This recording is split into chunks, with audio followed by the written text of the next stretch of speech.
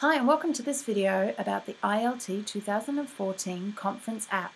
My name is Amanda Hartman and I'm one of the members of the Spectronics consultancy team. And today in this quick video we're going to really look super quick at bookmarking and the setting of reminders, which is just one of the features that can help us to find sessions that we're going to, find sessions that we're interested in and set ourselves reminders to go to them. Now, a really important distinction that I need to make clear right at the beginning here is that when we're talking today about bookmarking sessions, we're just talking about bookmarking or saving as favorites some of the sessions that you're interested in, that you like the look of, that you want to read about, that you want to find more about, that you want to tag to watch later as in a virtual registration perhaps. You're basically, all you're doing is you're doing it within the app and you're just making favorites by bookmarking them. It has no relation to your session selections. It doesn't link, and so if you bookmark something, it will not become part of your session selections, because remember, to select the sessions that you actually definitely want to attend, you will need to go onto our Spectronics website to your conference page following the email link and email and specific password that you've been allocated by the conference team. You'll need to go through that process to be able to make your session selections, and you should also watch the session selections video within the conference app for more information about that. But let's now go and have a look at the app about how we can bookmark and set reminders. Okay, so here we are within the app now, and we're going to just go straight into the schedule by day, and we're going to look at the first Wednesday day. Okay, I can tap on the address, on the session, and look at that keynote address. And what we're actually looking at is we're looking at the little flag, and that's a bookmark. So from light grey is not selected to dark grey is selected. That is now one of my bookmarked sessions. Bookmark session is just a session that I want to look, I want to read up, I want to find out more information about, I want to be able to come back and look at it later. I can bookmark it by tapping here. I can also open on the different events and bookmark them in there. So you can see now that some of those sessions should be bookmarked.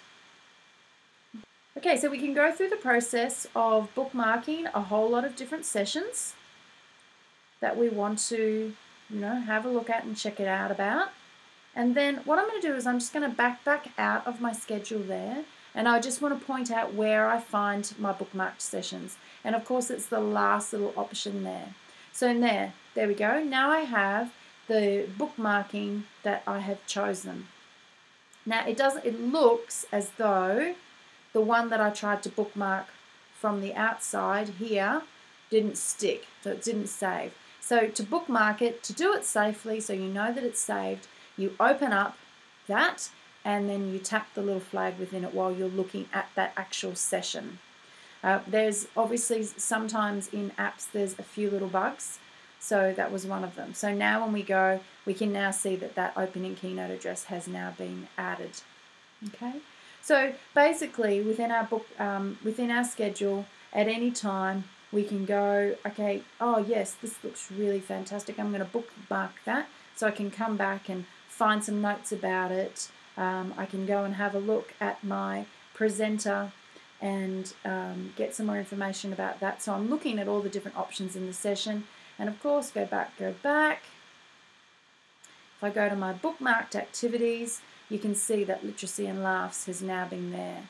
So if I can put bookmarks on all my favorite sessions, and it's just another way.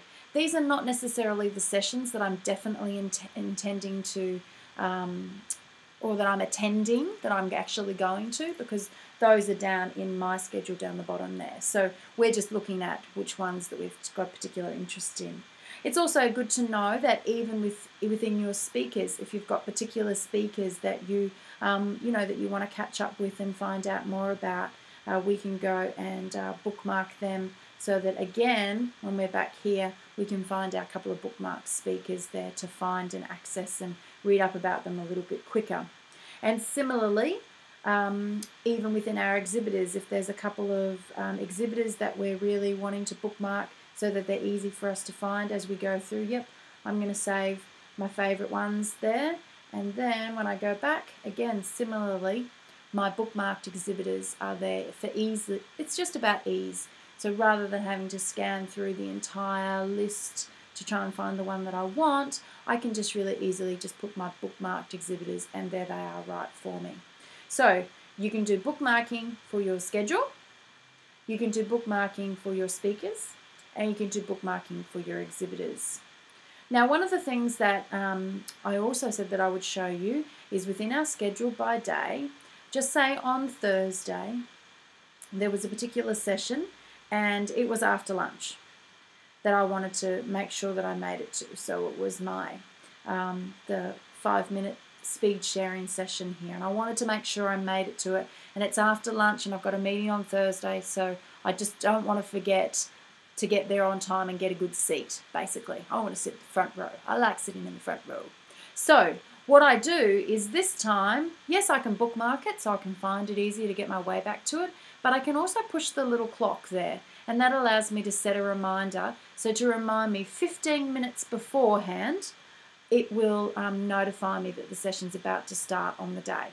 Okay, so that's a really useful thing too for you for any of the sessions that you're booked in to go to, or sessions that you want to go and basically for those sessions that you're booked in to go to, you might want to set some reminders for some of those.